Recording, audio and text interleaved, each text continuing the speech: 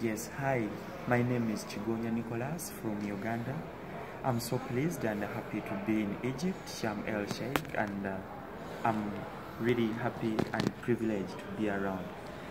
I'm a Ugandan who does music, dance, and drama. I found a troupe called the Boat Cultural Troupe that educates the masses about peace, love, and harmony. A troupe that conserves the culture of Uganda, a troupe that brings about youth who can develop their talents and use their talents to earn a living.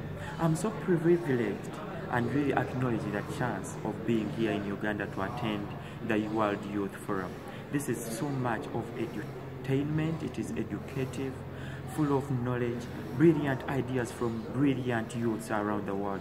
This is super paramount because when youths come together and discuss different factors about peace, harmony, and prosperity, it really shows that it is the youths that are for the country and for the world, because it is the youths that are going to take this country, these nations, the world at large at the next level.